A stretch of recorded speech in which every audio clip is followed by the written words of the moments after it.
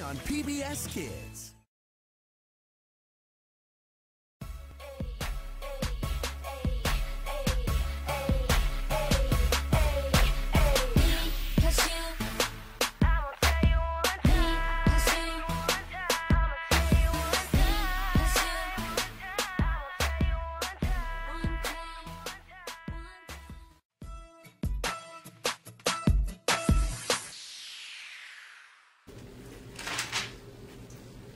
Oh, hi. I'm Katie. And I'm Caitlin. Good morning, and welcome to Math is Fun On PBS. We are here to ask you a very important question, vital to society today. Is the proportion of seniors at Interlake High School who like the song Boyfriend by Justin Bieber the same as the proportion of seniors at Interlake High School who like the song Call Me Maybe? The results are in. Well, let's see, folks. We chose this question for the interest of the public, you guys out there. Seeing as though these songs are both on the top 10 on iTunes, we wanted to see which type of song would be more appealing to the seniors at Interlake High School. We collected our data from our core classes that are majority of seniors. We chose math, science, and English to collect our data from. We asked every third senior to keep the sample as random as possible. And the results are in, kids. The song that seniors at Interlake High School prefer is... Hey, I just met you, and this is crazy, but here's my number, so call me maybe.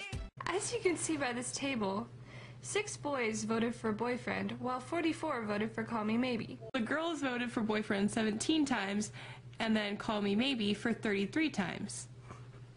As you can see by these pie charts, Call Me Maybe was preferred overall by seniors. 77% actually preferred Call Me Maybe over Boyfriend, which had 23% of the votes. On Boyfriend's pie chart, girls significantly preferred Boyfriend over the boys. And on the Call Me Maybe pie chart, there was a greater number of boys who preferred the song over girls.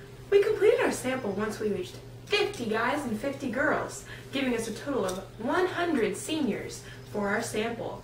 And as you can see by these pie charts, both senior guys and senior girls preferred Call Me Maybe over Boyfriend. These are not the most shocking results, kids, seeing as though teenage boys today just don't seem to like the Biebs himself. But our conditions do conclude that all expected counts are greater than 5, and that our sample was random, giving us a good sample of our population. We performed a chi-square test on our sample, which gave us this equation. In our equation, you can see that the 6 represents the number of boys who voted for a Boyfriend, which is our observed results. Then, the 11.5 is our expected value for boys voting for Boyfriend.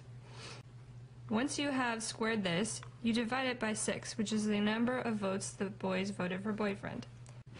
You then do this for each individual section of our table, which is boys voting for Boyfriend, boys voting for Call Me Maybe, girls voting for Boyfriend, and girls voting for Call Me Maybe. Our x-squared value was 6.83229. From that, we then went to the table and found our p-value. The outcome of our equation gave us a p-value of 0.00895 and a degrees of freedom of 1. With our alpha of 0.01, we must reject the null hypothesis and accept our alternative hypothesis that the proportions of seniors that like these songs are in fact different. In conclusion, the alpha of 0.01 is in fact larger than the p-value of 0.00895. Therefore, there is statistical evidence to reject the HO in favor of the HA. Thus, our conclusion is that the proportion of seniors at Interlake High School who prefer Boyfriend is significantly different than the proportion of seniors who prefer Call Me Maybe. But kids, there are flaws to studies like this. A way that we could have improved our study is by assigning each senior guy and a senior girl a number randomly. Then, using a random number generator on our calculators, we could randomly select 50 senior guys and 50 senior girls, which would give us a more accurate and more random sample of our population. That's all for today, kids. Thanks for watching Math is Fun.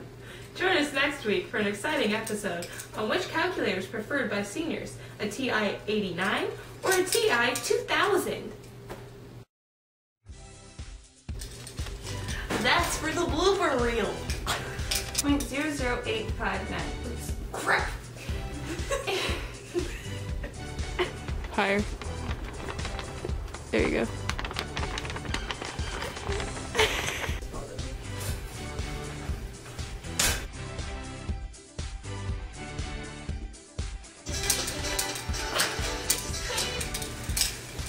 It's my number.